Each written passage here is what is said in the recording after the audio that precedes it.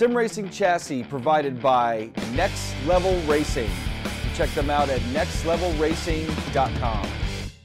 Welcome to Sim Racing Explained, and today we are talking wheel and pedal resolution.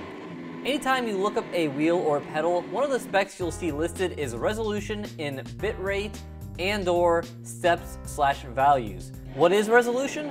Resolution is the measurement for wheel and pedal accuracy.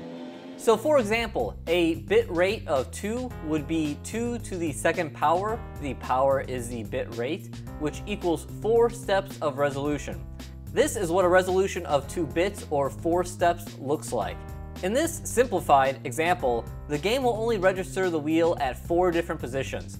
So no matter if you move the wheel to the 2 o'clock or 10 o'clock position, the game will still think you're at the 12 o'clock position. That is not very good. So let's up it to 6 bits. 2 to the 6th power equals 64 steps of resolution. Now, this looks much more accurate. But while 6 bits looks much more accurate than 2, and it is, 64 steps of resolution would still feel awkward to drive with a lot of wheel inputs not registering in-game. This is why manufacturers use 12 and 16 bits in their wheels.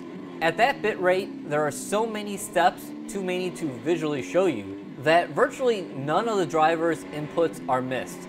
There is always going to be some loss of input, but it's such a small amount that we the drivers can't recognize it.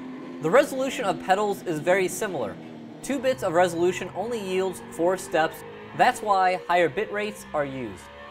And while 7 bits or 128 steps of resolution looks pretty accurate, it could be better. From our testing, we find the threshold to be 10 bits or 1024 steps.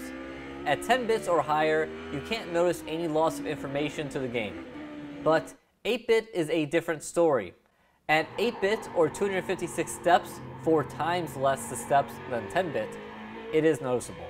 So there you go. When you're looking to purchase a new wheel, you want to make sure that it's at 12 bits or higher. And if you're looking for a new set of pedals, you want to make sure they are at 10 bits or higher. That will do it for Sim Racing Explained, Wheel and Pedal Resolution. If you found this video helpful, please give it a like and check out our website, isrtv.com, for plenty more sim racing related topics. For John Sable, thanks for watching Inside Sim Racing. See you guys next time.